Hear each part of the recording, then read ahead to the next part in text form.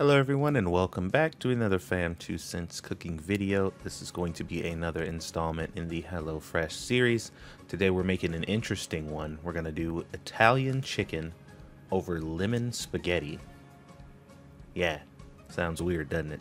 I thought it was weird too, because, you know, you have a certain kind of thing in mind when you think of spaghetti, and lemon is not one of those things that I think of when I think about spaghetti. So this was kind of a shock to me when I saw it on the list, but I had to try it because it was very unique, and you know, I thought it might be good. So gonna get straight to the point as usual. As I said, time is short. I got a lot of stuff going on, so we're gonna give this a quick run through, let you guys know all the important stuff and whether or not this dish is worth it, and we're just kind of gonna go on about our lives. So let's get into it. Alright, so how was making this dish and how were the instructions that came with it?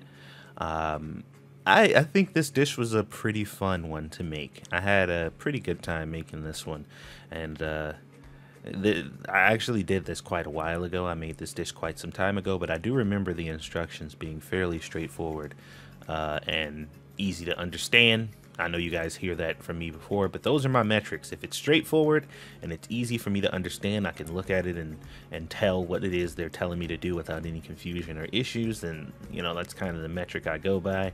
There are some that aren't easy to understand or straightforward, so, you know, when you hear about those, you'll know, but I use those words often because that is kind of the metric.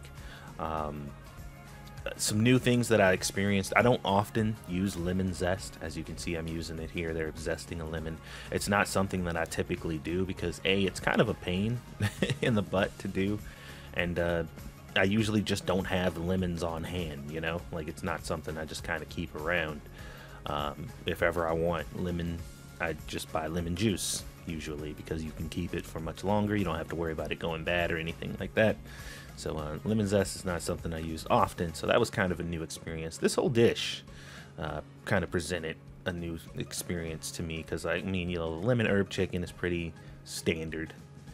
You know, you just give it a nice sear, whatever. You can put that over pretty much anything. You could just eat it by itself or have it as a main dish or whatever. So that wasn't really anything special or significant.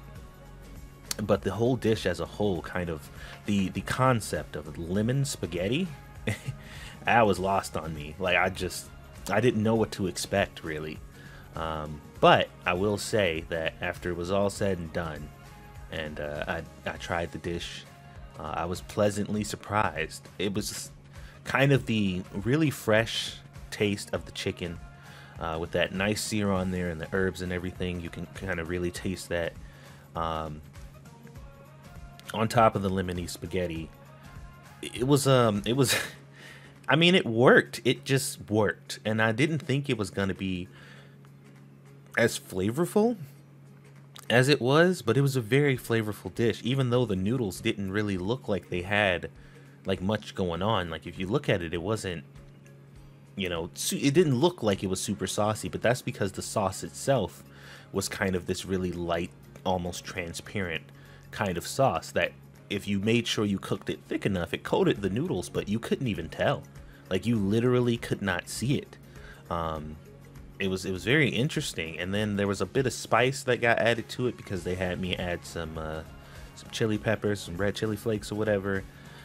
I mean, it's one of those dishes that turned out to be so surprisingly good that I was like, I have to make this on my own now, because if it's this good with these preset ingredients that they give you, I'm almost certain I can make it better. So I slapped this onto my list of dishes that I have to make for myself to kind of enhance and put my own flair on it, because it was just so good, man. Like, not even joking, it was extremely good, and I'm very glad that I chose it.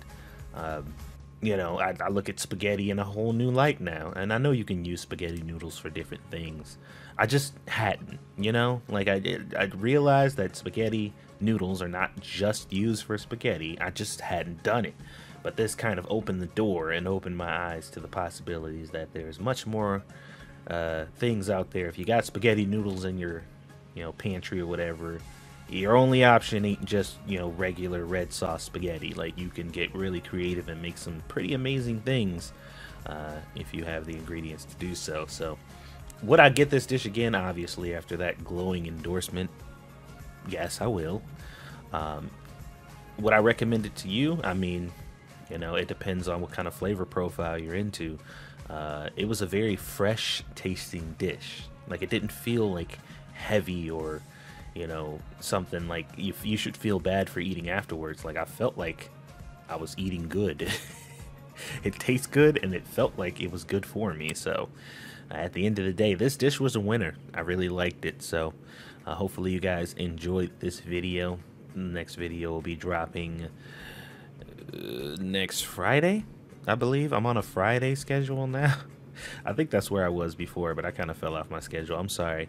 But I got some new equipment. I upgraded my computer, and now I can edit with ease. Like, everything is buttery smooth. No more issues or hiccups or bull crap or waiting for the timeline to catch up and stuff. Like, Camtasia is running like a champ right now, and I am so pleased right now because editing is actually fun because I don't, like, there's none of the crap anymore. So, as I said, I'll be trying to get these videos out in a timely manner from now on. But I hope you guys enjoyed it. Thanks for watching, and I'll see you guys on the next one.